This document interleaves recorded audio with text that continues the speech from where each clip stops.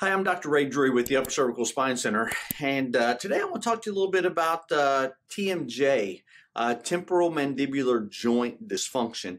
A lot of people have discomfort in the jaw with opening the mouth, popping, grinding. I had it for many, many years, and every time I would eat, I would pop.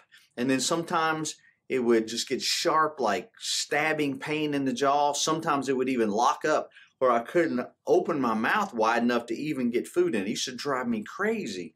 Well, when I started going to an upper cervical chiropractor, one of the many benefits, all of a sudden I realized that one day my jaw quit popping and I never had any more discomfort. It never locked up on me anymore, and that was 25 years ago. So I haven't had any TMJ problems ever since, but I've actually helped hundreds of people with the same situation with their TMJ.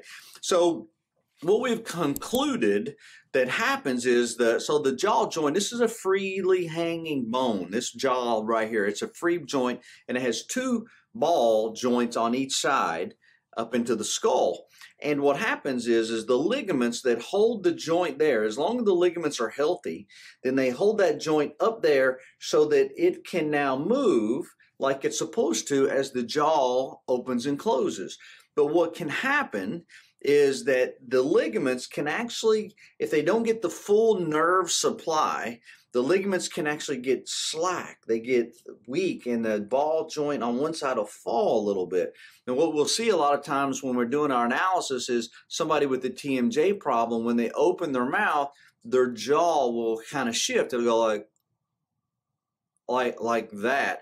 And what that means is that it's not even on both sides. If one side dropped a little bit, then they'll shift like that when it opens.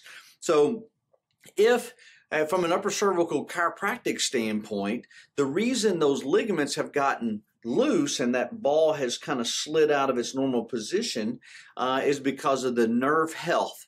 The nerve flow to the ligaments has gotten interfered with, and so the ligaments then get less than full health, less than healthy, and they get a little loose and they get a little lax, and so the jaw joint will kind of open up a little bit. So what happens then is it starts to kind of wear down. It can get hung in certain positions. It can pop and crack as it moves back and forth, and most definitely can cause a lot of discomfort.